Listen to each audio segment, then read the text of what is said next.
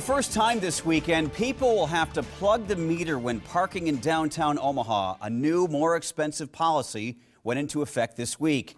It's designed to keep people coming and going rather quickly. Good evening, I'm Craig DeCrowley. Jen is off tonight. The mayor believes it will mean more customers for businesses. But one group tells us the new parking rules will cost them more than just a few extra quarters. New tonight, Andrea Flores has parking panic downtown. From hourly rate increases to longer hours, we came here to the center of the action to see how parking meter rate changes are affecting those who live, work, and play in the old market.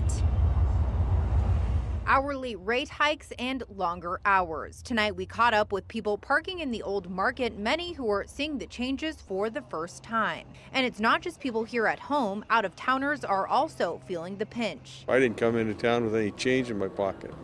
So my wife's off fishing for change. So yeah, it's inconvenient. I probably won't come back tomorrow night.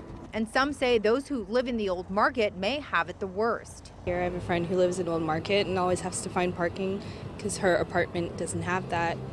And now she's going to have to think about where she's going to park her car, and that's going to cost her a lot of money. While some used to brag about Omaha's easy access, Part of that Midwestern thing that you like is ease of things like parking and low parking fares.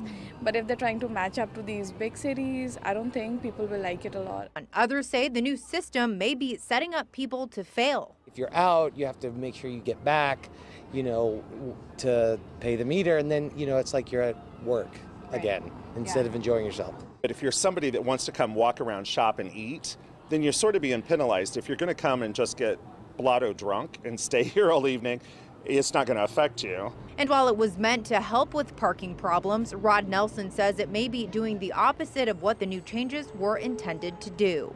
If they've got a spot, they're going to keep it longer, so it means that people that are just wanting to run in or grab something aren't going to stop here because it'll be too difficult. Now, for a complete list of parking meter changes in your area, we have all of that information on our website. Just head to KMTV.com. Reporting from the Old Market, Andrea Flores, KMTV Action 3 News. And here are the parameters. You now have to plug the meter from 9 in the morning until 9 at night, Monday through Saturday. In the Old Market, those 3-hour meters cost $1.25 an hour, up from 75 cents.